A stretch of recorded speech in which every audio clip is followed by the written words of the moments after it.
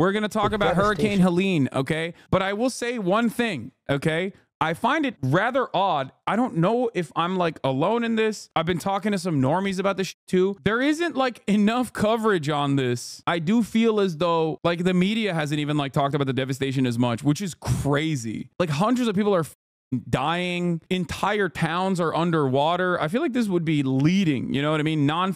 Stop. Yes, North Carolina was hit with flooding it hasn't seen in a century. Some calling it biblical.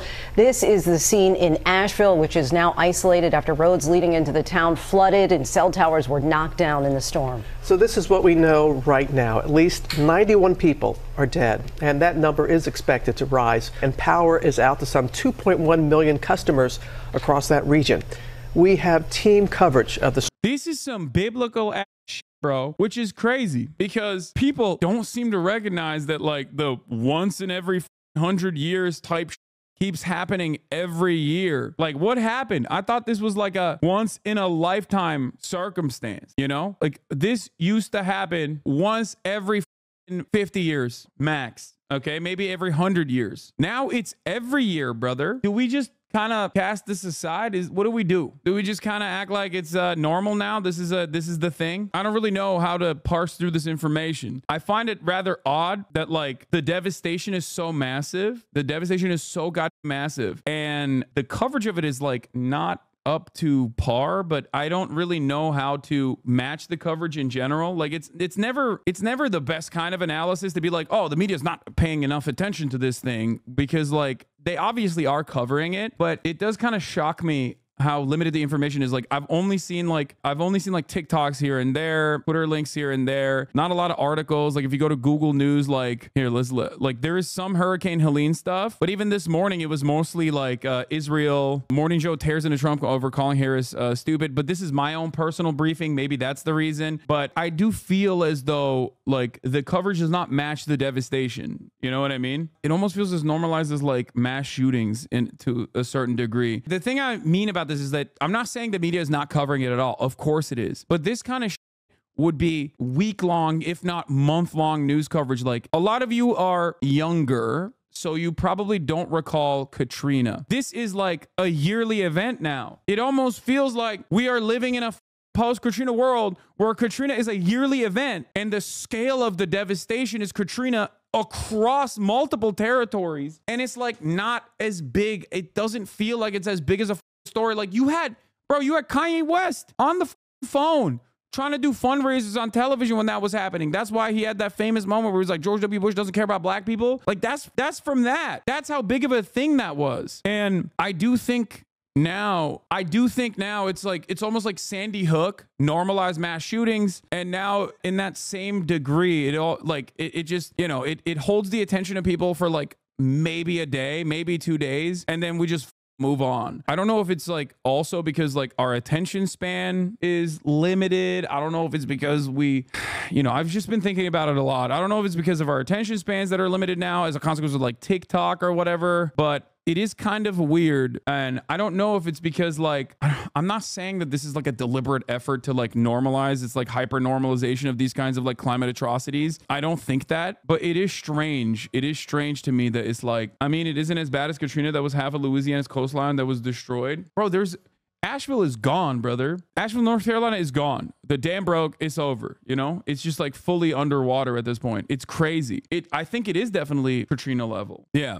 Regarding coverage, bridges are rendering entire regions virtually entirely inaccessible by land. There's no power. There's no internet. I'm sure information will be scarce coming out of it from the ground versus being able to get aerial shots. Like this is like apocalyptic levels of destruction, as a chatter put it. And I don't know, man. It's really fucked up. It is really, really, really fucked up. One aspect of this story that's really up is that like we are directly causing it with anthropogenic climate change, okay, as the world heats up more and more, I guess in the simplest terms, directly as a consequence of our emissions. Things that scientists keep saying are going to happen are happening over and over again, and a big chunk of people are just like, nah, I'm different, dog. We're different. It's fine. The only the most significant, most consequential climate change policy that we have seems to be the border policy. Like a more military, a more militant border, a more white nativist, more militant border policy is like the only thing that we are setting up for. Like, we're not hardening our infrastructure even enough. And half of the entire political field basically denies it's even happening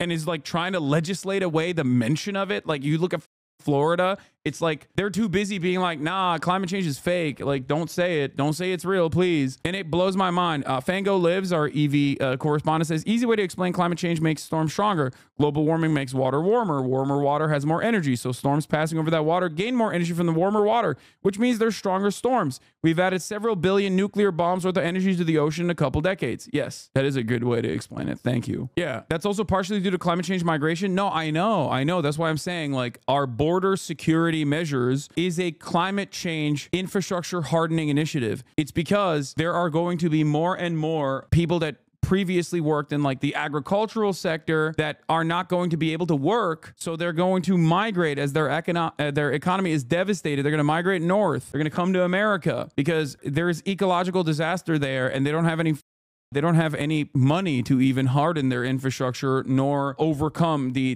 damage that climate change is causing in those regions. But what is crazy about this beyond that, beyond the migration patterns, right? We literally have basically at this point, developing nation levels of infrastructure in the wealthiest nation on the planet, dude. Like, it's wild to me that we just straight up have a situation where half of the political population, half of our government is like, it doesn't exist, so don't do anything about it. The other half is like, it does exist, but we are going to be susceptible to political pressure from the right and from moneyed interest, like in the oil and gas sector. So we're going to keep drilling, baby. We're going to keep fracking, drill baby drill, but like, gay version. And we hear you, we see you, we want to trust the science, but also we're not going to trust the science that much, because as long as it harms the bottom line of like oil and gas giants, then we're going to not trust the science that much, right? How are immigration and disasters of hurricanes correlated?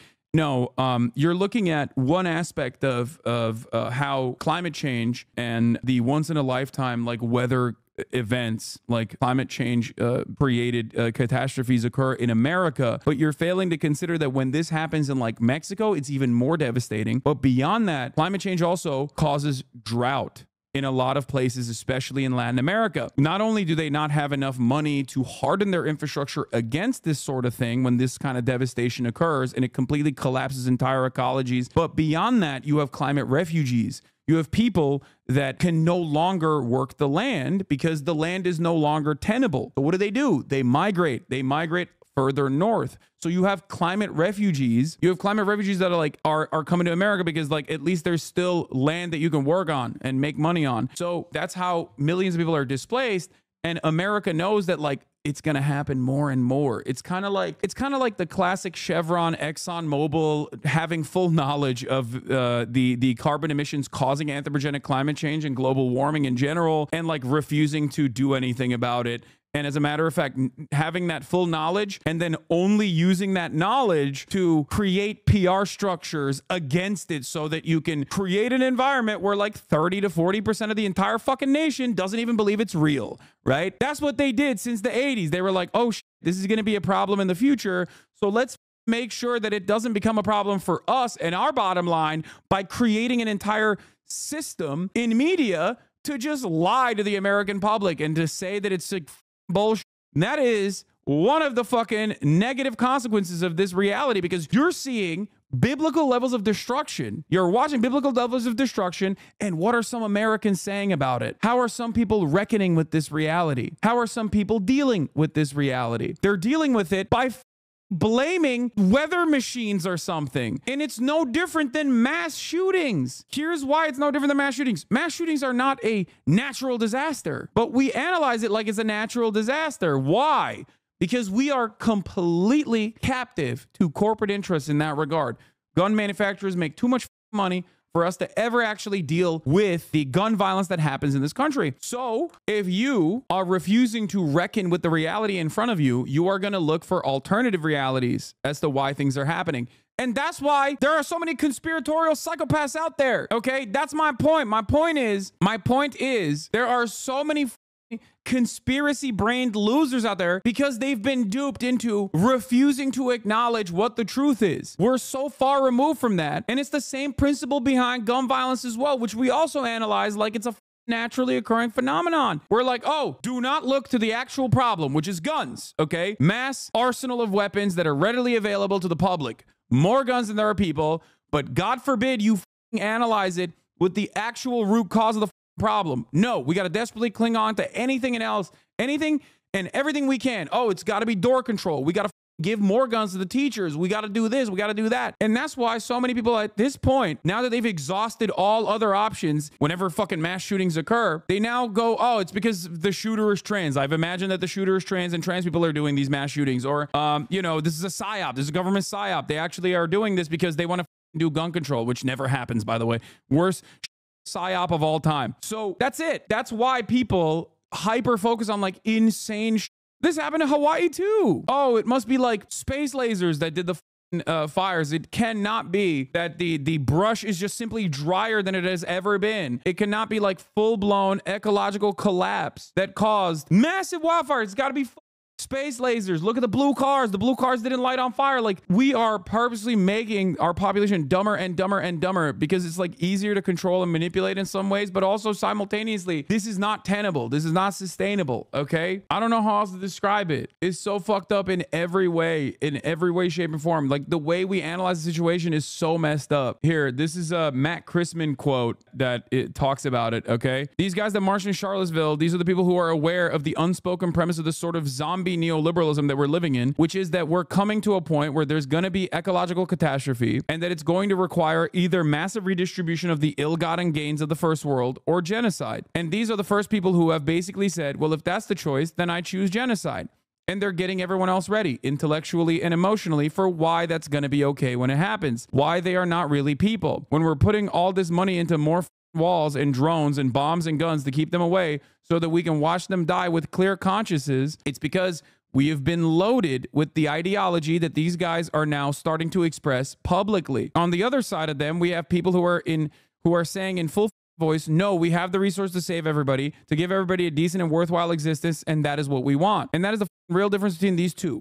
And you can tell that to the next who tells you that they're actually two sides of the same coin. We are the people who say we have the money, we have the capacity, we have a surplus of food. We are the people who can save everybody else. We just choose not to. And the problem with neoliberalism and the problem with like the Democratic Party's capitulation to right-wing framing on issues is that they are also slaves of the same master, the master of capital. They are still deeply, they have a deeply vested interest in maintaining this corporate oligopoly, this corporate oligarchy. So they have to make some messages, like messaging differences between the Republican Party. But ultimately, that's why every 4 years you see them bouldering towards more and more right-wing framing on these issues. And that is how we arrive at the viral tweet blaming the flooding in North Carolina on government weather manipulation. Because you are desperately avoiding the truth. You don't want to see the truth. You don't want to see the truth of the matter. You don't want to listen to scientists. You think scientists are gay and lame and lying to you. And when that happens, of course, you're going to find yourself in the throes of like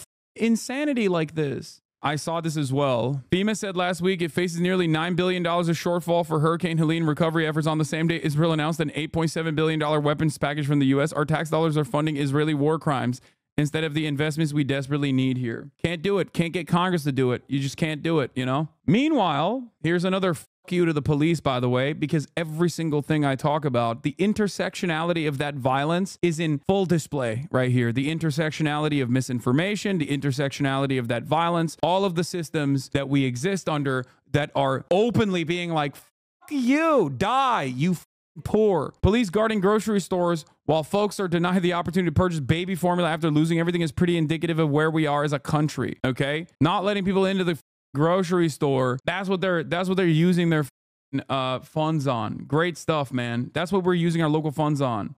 So why didn't you stock up? Why didn't anyone stock up?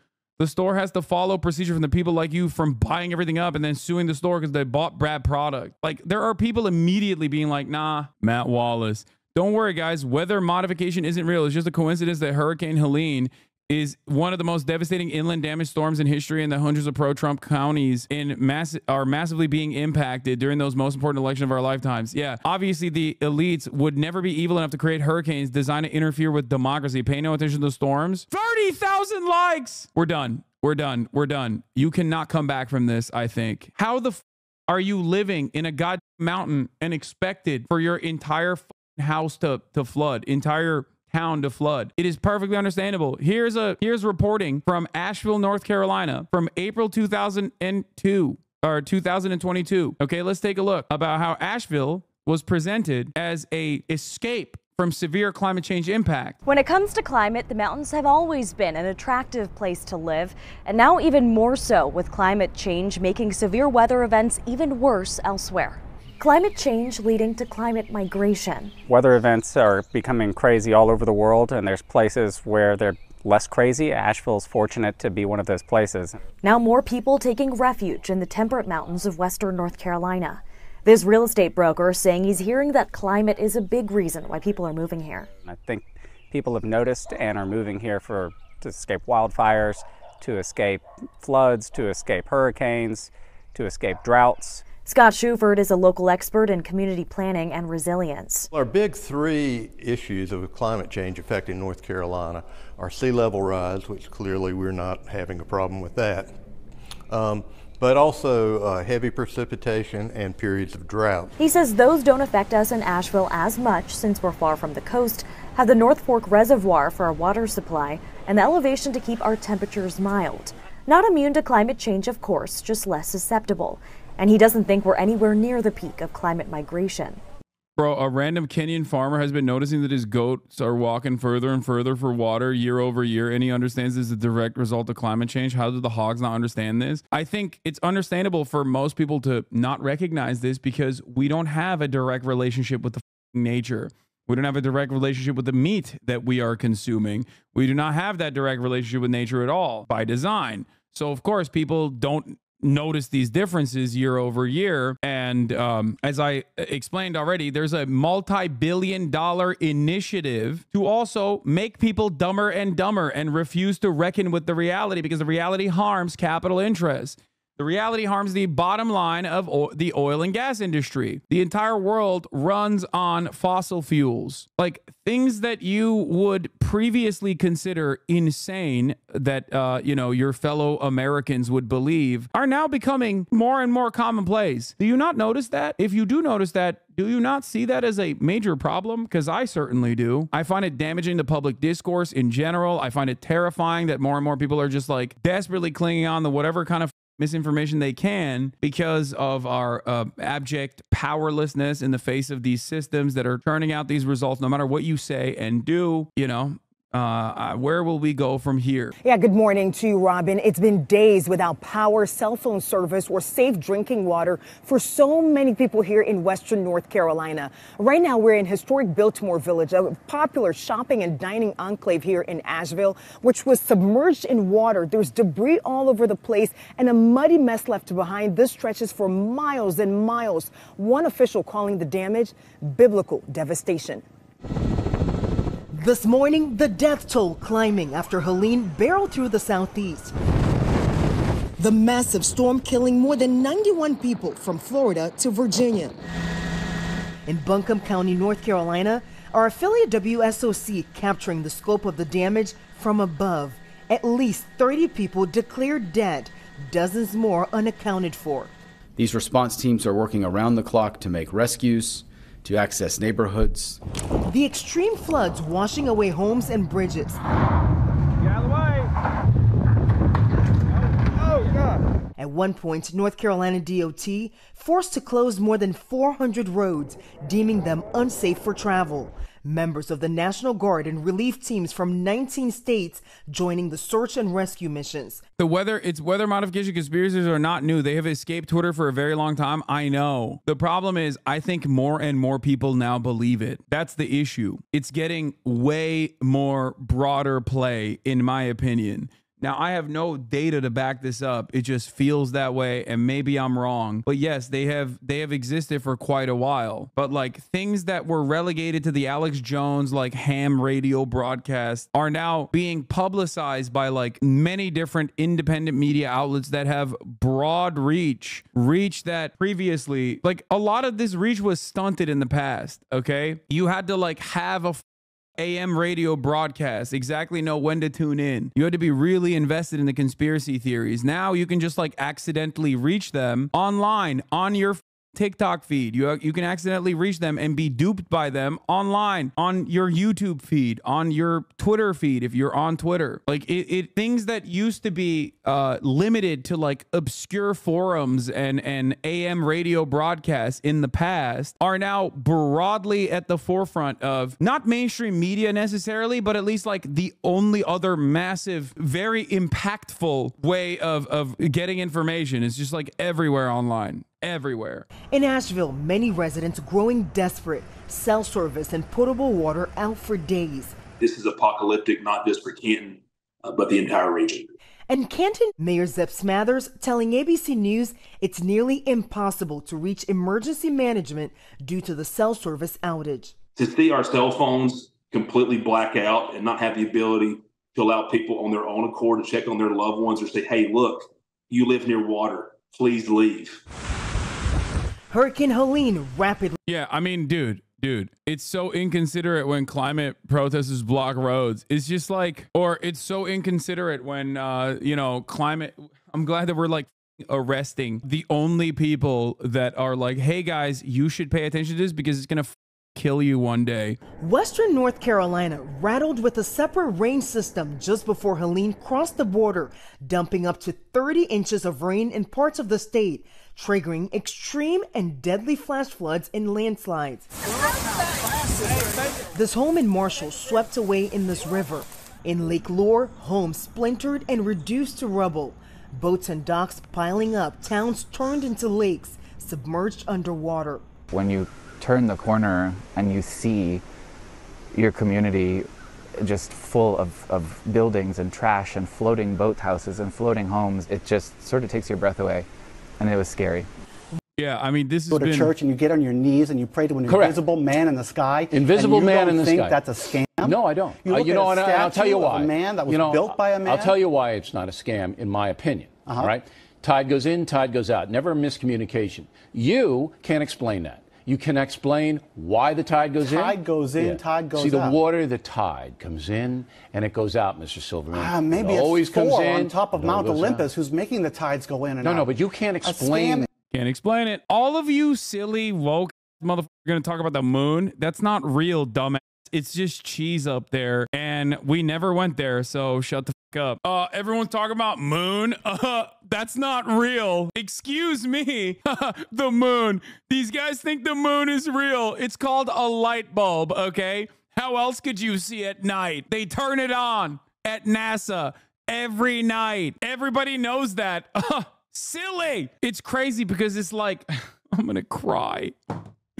We joke, but like that is slowly but surely becoming the normal position, man. That's becoming the normal position. I spoke for a couple hours with leaders yesterday affected by this hurricane.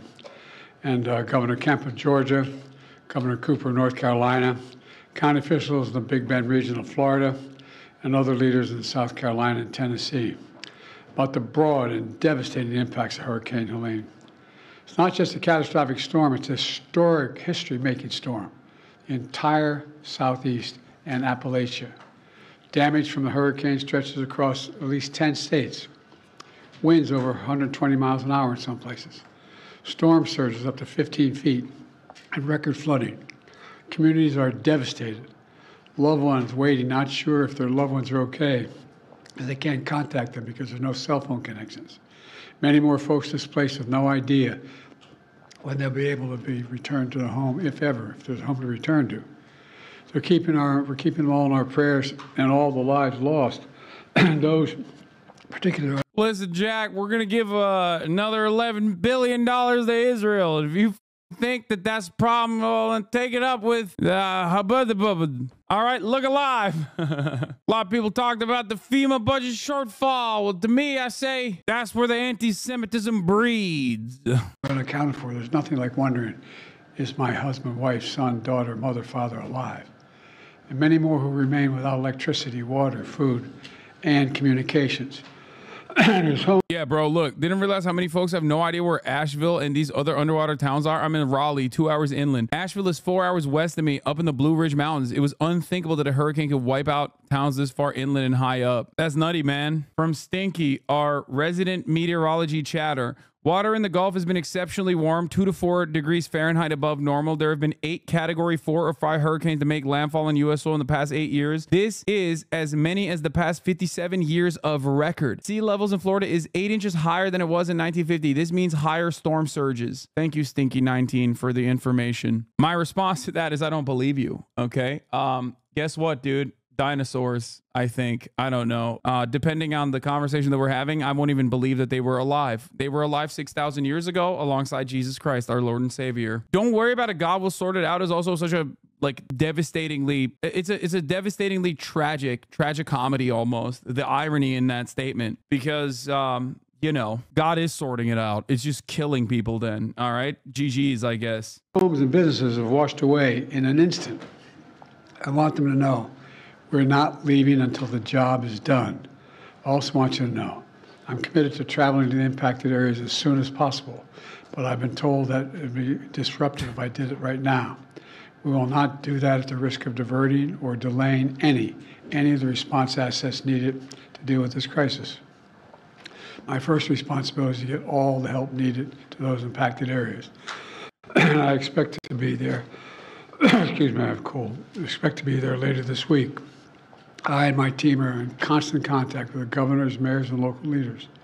The head of FEMA, Deanne Griswold, is on the ground now in North Carolina. She's going to stay in Asheville and Appalachia region for the foreseeable future. There's been reports of over 100 dead and consequence of this storm, and there are reports of up 600 people unaccounted for because they can't be contacted. Here it is. Do you have any words for the victims? We've given everything that we have. Yes, it's tragic. As a matter of fact, we're trying to get the exact number. My FEMA advisor is on the ground in Florida right now. There's a distinction between the numbers that FEMA's used and the ones that are used by the locals. So it really is amazing. You saw the photographs. It's stunning. It's unbelievable. It really is. Such a wide area. And we've given them all everything that we have. We're on the ground ahead of time, so we're working hard. Are there any more resources the federal government could be giving them? No, we've given them, we have pre-planned a significant amount of it, even though they didn't ask for it yet. Hadn't asked for it yet. Do you have any words for the victim? Anyway, do you think he stepped down because he actually has a terminal illness? No, dude, I don't think so. I think he stepped down because he saw the poll numbers.